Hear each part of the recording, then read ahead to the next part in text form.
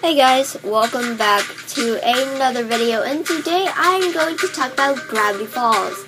And it's a kind of new series I'm trying to do. Don't worry, creepypasta stuff are still on the way, and don't worry, other categories will also show. But this is another kind of, series I'm trying to work on. But creepypasta stuff are also added into Gravity Falls. Slenderman even appeared in Gravity Falls, I think. And some people think it's Photoshop, some people think it's real, but I don't really know. Don't worry, creepypasta stuff are still on the way, as I said. But today I'm going to talk about my OC. Yes, I made an OC. Each category we're going to talk about, I'm going to try to make an OC. Next category is going to be about Invader Zim. Again, don't worry, creepypasta stuff are still here if you're a creepypasta fan. But this is just another way I would be ordinary things. So let's take a look at my OC. So my OC looks like this. I'm going to tell you her information right about now. And sorry that you can't hear me, the volume is really loud. I need to turn it off a bit. I also need a rewind just in case it just ends.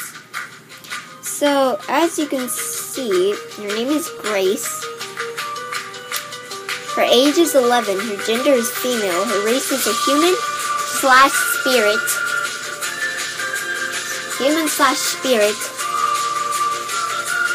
Her family is her mom, dad, the Happy Math Salesman, and School Kid. The appearance is pictures. I'll show you the rest of the pictures later. But anyways, her personality is competitive, calm, creepy, and happy.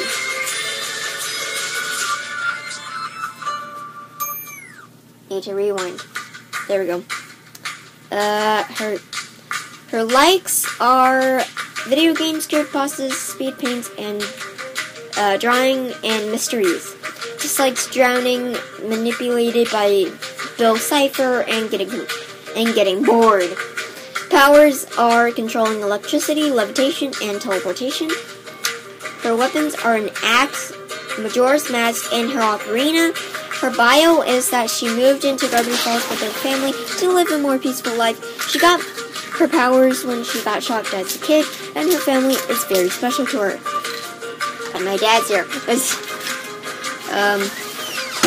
Yeah. It's kind of complicated. Once my parents get here, it gets really annoying, but deal with it. Moving on. So this is her and Bill Cipher. They are kind of like rivals, and they don't really go along together, especially with Bill Cipher. This is kind of her insanity form. This is kind of her insanity form. She's next with a terrible fate, haven't you? This is when she gets a little bit creepy, and when she gets a little bit mad. And when her friends or family is in danger, she goes into this form, which is pretty cool to be exact. And yeah. I'm gonna rewind because I really like this one. I like this theme much better than the original one because this one is a little bit more creepier and a little bit more campfire-ish, I guess. Okay, who is excited for Majora's Mask for 3DS coming out for spring 2015? I'm excited. I'm excited myself because I really want that game. I have 3 games I want. I got nothing for Christmas, which made me sad, but I'm okay. And there's something else. Oh, dang it, I forgot to include it, but it was this funny picture. I'll show it to next time. Yeah. I'll see you guys later. Bye-bye.